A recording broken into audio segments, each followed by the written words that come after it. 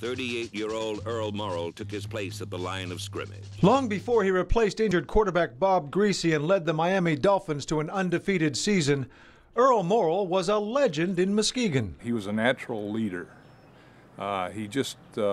He took command of things. He was a very intelligent guy, and people respected him. In 1951, Harry Voss and Earl Morrall were teammates on the Muskegon High School football team that won the state championship. Those were great years. The early 50s, we had some real fine teams. The biggest play I think I remember Earl, we were having a tough game with Benton Harbor, at Benton Harbor. We needed something to happen, and all of a sudden Earl took the ball on a quarterback keeper, and in the end zone he went, and he surprised us all. I felt that all along the way I've contributed. That's Morrall during an interview some years ago. After Muskegon, he went to Michigan State and quarterbacked the Spartans to a Rose Bowl championship. Beside that, Earl led the nation in kicking and punting. As a pro, Morrall played for 6 teams, went to 3 Super Bowls, and won 2. He had it all. He had all kinds of success, but he is a very unpretentious person.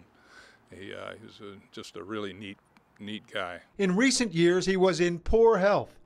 His death follows a long illness. It's a bit of a shock. I knew he was ailing. Earl was just a great guy to have known, and I'm proud to have been associated with Earl. He's just really quite a fellow.